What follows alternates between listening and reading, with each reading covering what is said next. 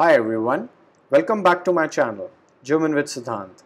My name is Siddhant Miglani and I am working as a German language teacher by profession. In today's video, you're gonna learn some colors in German language. So let's get started. Colors in German. In today's session, we are gonna learn 11 types of colors in German language. Firstly, we have the translation for the word color, which is die Farbe. The word here is in singular form. Then we have plural. Colors, the word is die Farben. So we have a slight change in the spellings. In singular, we call it die Farbe. In plural, we call it die Farben. So there is an extra N at the end in plural form. Now, our first color is red. We call it rot in German. Then orange, we call it orange in German. So there is no change in the spellings between both the words, but we have a slight change in the pronunciation.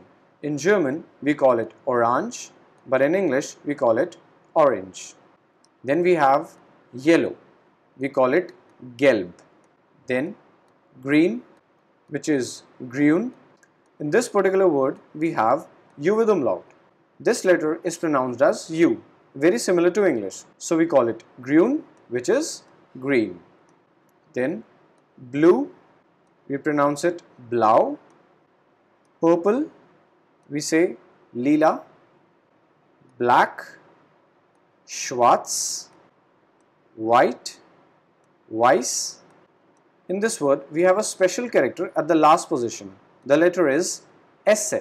The pronunciation of this character is double S. So we pronounce it like this, weiß, and in English, white. Then we have brown, brown. The word here is pronounced very similar to English, brown. Grey, grau, pink, rosa.